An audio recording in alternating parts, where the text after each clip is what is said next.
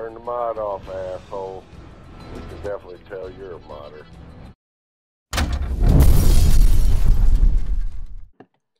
Hey, what's up, guys? It's the Arch39 bringing you another Call of Duty Modern Warfare 3 kill confirmed on Fallen. Map I don't really upload enough gameplays of, but this time I'm using the G36 Red Dot, and this is one of my, honestly, this has turned into like one of my favorite assault rifles. Probably my second favorite assault rifle.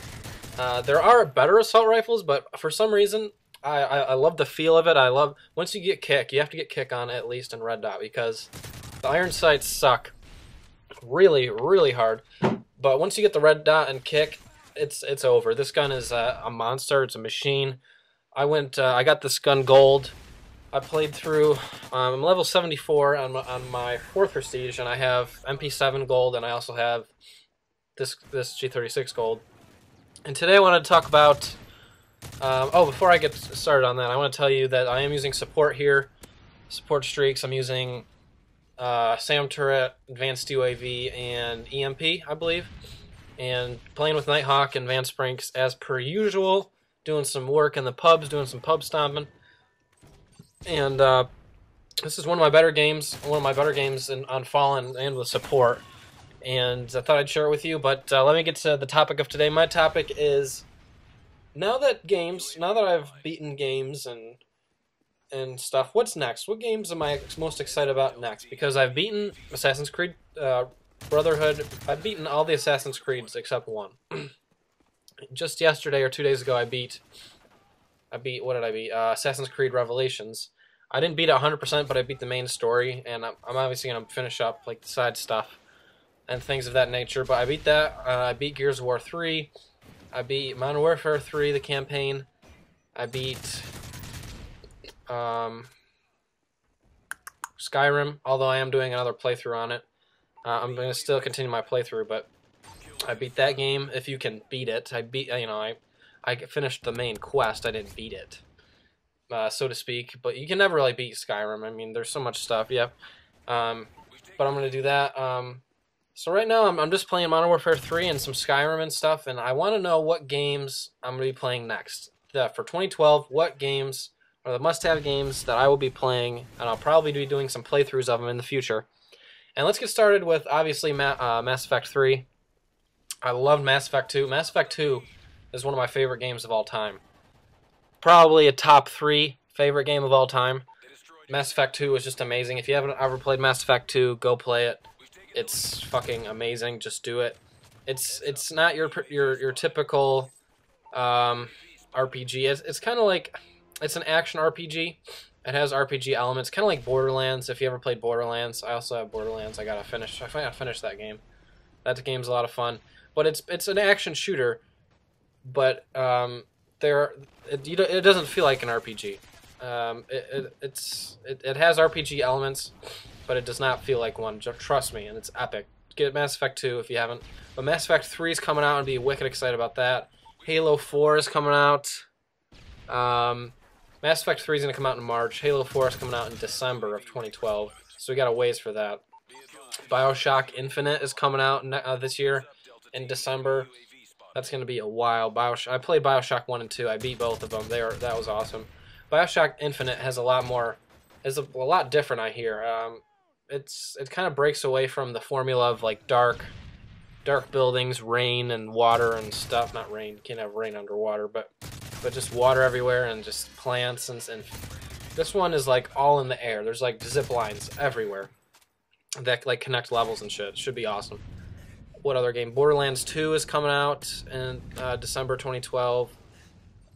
Tomb Raider. Oh my god, I cannot wait for Tomb Raider. Tomb Raider for Xbox 360. It's coming out in September. Oh my god, that's gonna be amazing. I've seen footage of it already, and it's just incredible. I Am Alive is a new one. Another one I also really like. It's a survival action. I don't know if it's really action. It's survival horror kind of game. The graphics look amazing, and the environments look great. Also, Ninja Gaiden 3 is coming out this March, which I'm definitely going to get that, because I always wanted to play Ninja Gaiden 1 and 2, and I never got the opportunity. Ninja Gaiden 3 looks to kick ass. That's coming out next month, March 20th. I'm really going to be excited about that one. And what else is there? Anything else good? Prototype 2 is coming out April. I played Prototype 1. It was cool. Disappointed a little bit, but you know, as far as the environments and stuff, but it was really cool. It made you feel like a badass, you know, running around and stuff. That's coming up. What else is there? Is there anything else good? Looking through my list here. No, that's about it. But really, those are the games I'm excited about. Mainly Mass Effect and Tomb Raider. Halo 4 should be awesome, but that's not coming out for a while. BioShock Infinite looks freaking amazing. Just a lot of good stuff coming out in 2012. I'm telling you, last year was good for games. This year's going to be even better. I guarantee it. This year we had a lot of big releases and stuff like that. But I'm really excited about 2012. And if you guys didn't know, I don't just play Call of Duty.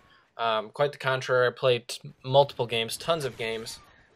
Over my lifetime, I played Halo, Gears of War, Call of Duty, Call of Duty since Call of Duty 3.